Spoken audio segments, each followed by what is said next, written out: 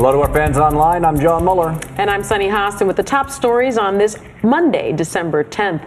The family of Mexican-American singing superstar Jenny Rivera has confirmed the very sad news. She was killed in a plane crash. Her private jet vanished without a trace early Sunday morning after taking off from the Mexican city of Monterrey, where she had performed before thousands of fans. The shattered remnants of the plane were found in a rugged part of northern Mexico. None of the 6 people on board survived. Rivera was beloved on both sides of the border and was about to star in a network TV comedy.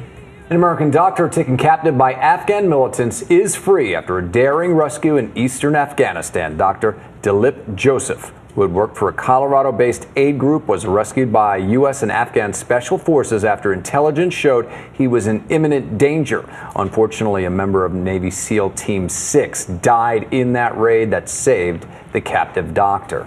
A huge stretch of the country from the Dakotas to Wisconsin is digging out after the biggest snowstorm in 2 years.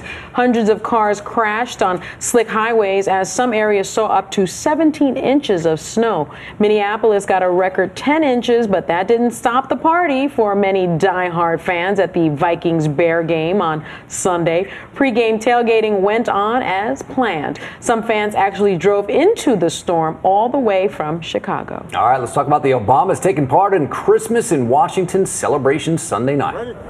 Should we release the elves?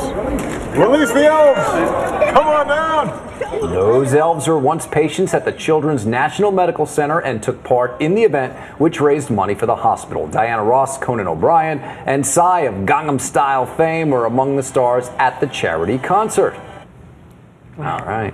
Yeah. Looked like a nice event. It did. Get more news anytime at abcnews.com. I'm John Muller. And I'm Sunny Hostin. Thanks so much for watching.